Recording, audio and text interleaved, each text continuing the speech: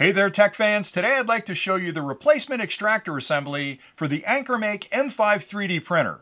Now, I've been using this printer ever since it was released, and it's an incredibly easy printer to use. So if you've ever thought about getting into 3D printing, the M5 could be a good choice because unlike a lot of other printers on the market, and certainly older printers that required a lot of babysitting where you had to adjust it, you had to level it, you had to keep an eye on it because filament jams kept happening, with this printer, once you assemble it, and there's like 6 screws to put it together, you can start printing the day you bring it home. So it's incredibly easy to use, and it's a whole lot of fun for the family.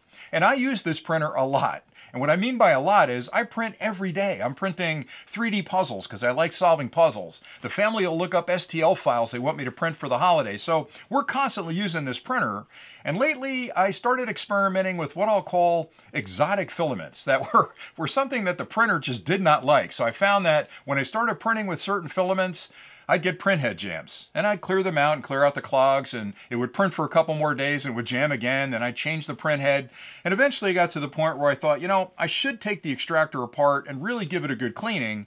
But then I started thinking, why would I not have a second extractor unit? So I went online, I found this one, and lo and behold, Ankermake, who's a great company by the way, has improved the extractor unit. So there's a difference with the replacement unit than there is with the original. And I'll show you what those differences are in a minute. But it's really easy to change the extractor unit. And there's a video on the Ankermake site that shows you step by step how to change it. But I want to show you some of the differences between the two extractors that make changing it out even easier. So stay tuned and I'll show you those differences. Then I'll come back and point out a few things that I really like about this unit, and more importantly, about the extractor that I'm going to replace on the unit in a few minutes.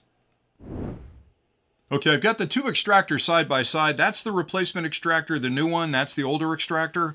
And if you look closely, they look very similar. You've got venting on the side, you've got wheels on the back that hold it on the actual rail.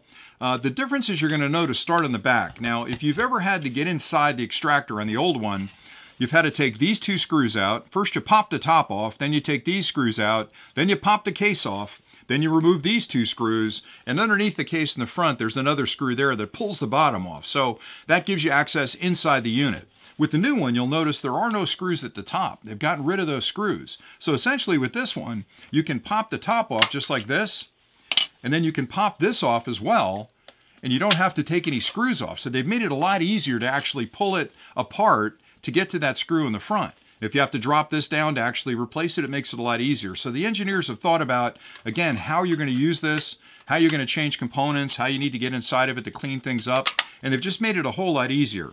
I also think they've done some extra supporting on these units. I don't know, side by side I'll have to compare them, but they seem a little bit beefier than the other ones that were on the original. That's only loose because I took it off the rail. But you can see it's an exact replacement for the unit.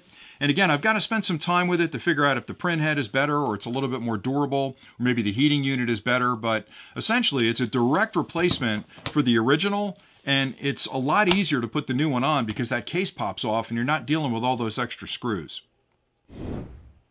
I hope that was helpful. And again, Anker as a company is constantly evolving and improving their products, and this replacement extractor is a good example of that because their engineering team probably looked at the original build for the extractor and thought to themselves, boy, there's a lot of screws in that case we got to pop off just to get the plastic away from the guts inside.